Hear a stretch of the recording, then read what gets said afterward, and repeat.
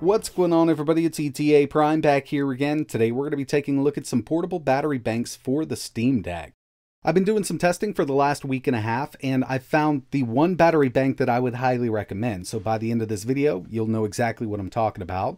As you can see, we've got 4 here, but I do have one extra. Now this one is definitely going to be out of the question for a lot of people, and it's definitely not something you would throw in your book bag to carry around with you. But if you're on a trip, this is a great portable battery bank for basically all of your needs. And when it comes to the built-in battery on the Steam Deck, it's a 40 watt-hour battery, it's running at 7.7 volts, and it's only 5,313 milliamp hour. And all 4 of the smaller battery banks we're going to be taking a look at in this video are 20,000 milliamp hour batteries, but it doesn't mean we're going to be able to get 3 to 4 charges out of each of these, because the capacity of these battery banks is calculated at 3.6 volts, and remember, the Steam Deck is running a 7.7 volt battery.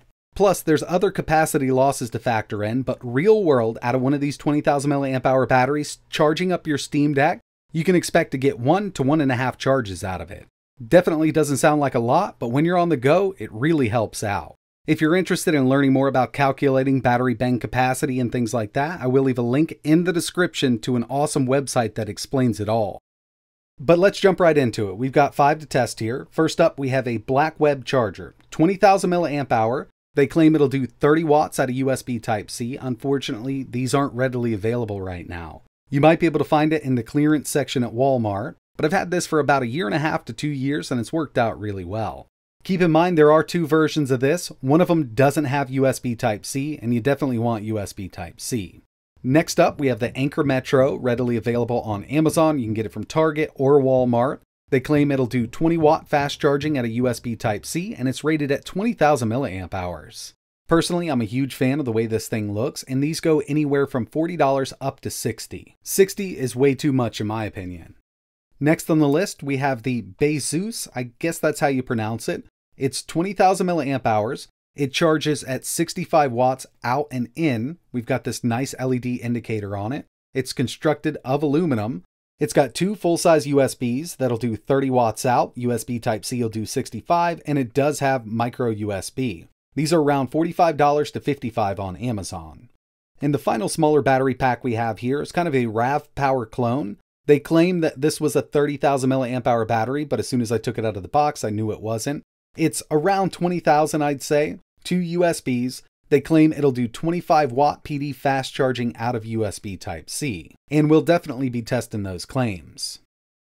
First battery we're going to be testing out is the Blvd. Like I mentioned, it's hard to find these, but it's got a nice little readout on it.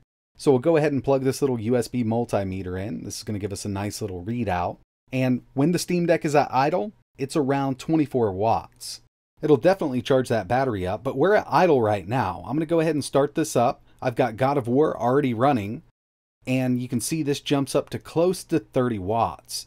28 to 29, not bad at all. It will charge that battery up and allow us to play a game at the same time. Now the Steam Deck is rated to charge up to 40 watts while everything's at full boat. And right now with God of War, I do have the APU set at 15 watts and the GPU is at 1600 megahertz. So we're pulling as much as we can while running God of War right now. I'd say a battery pack like this would definitely get you by, but like I mentioned, these are a bit hard to find, so let's move over to something that's readily available.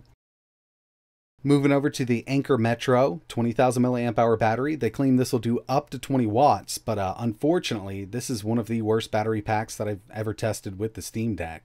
And really, it comes down to it not detecting that PD charging technology. So it's only charging at 5 volts here, and we can't get anywhere close to 20 watts out of this unit. At first, I thought it was because I had this little USB multimeter plugged in, but we'll take a look at that in a second.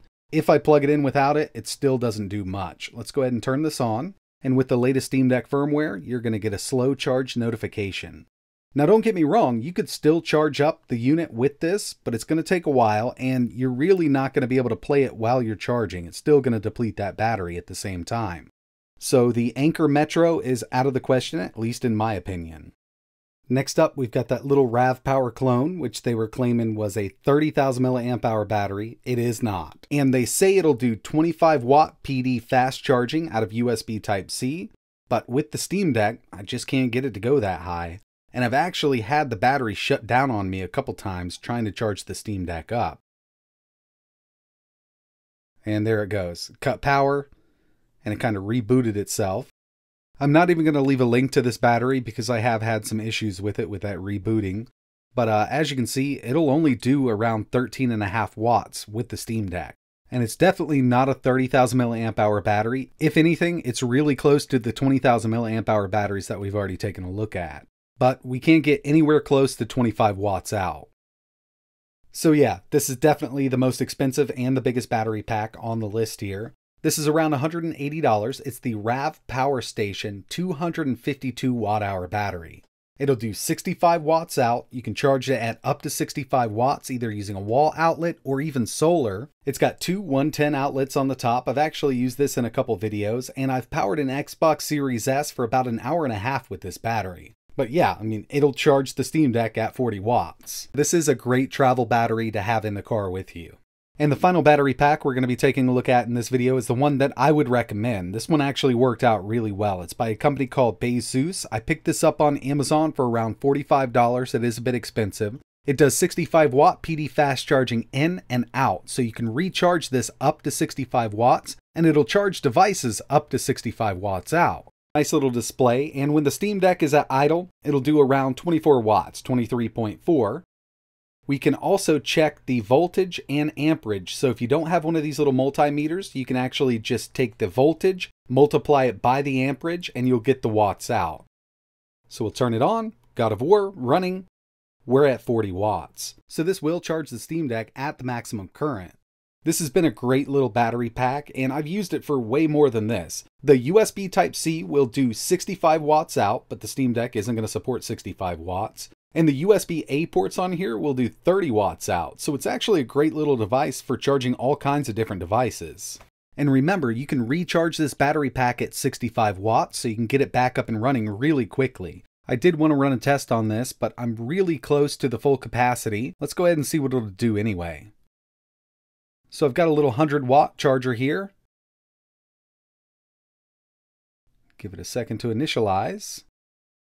And it's charging at 60 watts. And remember, we're already at 99% capacity. So I'd say when this battery was run down, you could definitely recharge it at up to 65 watts, no problem at all.